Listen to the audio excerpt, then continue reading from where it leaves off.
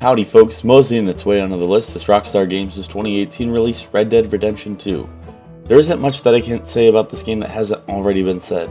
With a stunning open world that's diverse in its environments, gameplay that's enjoyable, and epic set pieces, all in combination with masterful storytelling and superb acting all around. So you're probably wondering, why is this game so low on the list if you feel that way? And the truth is, the game probably is a 10 out of 10, but it's just not my favorite experience. As to why, it's because it's a game with tons of stuff to do, but very little is required. I finished the main story, and honestly, I didn't care to play much more afterwards. It didn't leave me wanting more. Usually that's my sign for a good game. Besides, I usually just end up playing poker anyways. Hey! Now that's what I'm talking about.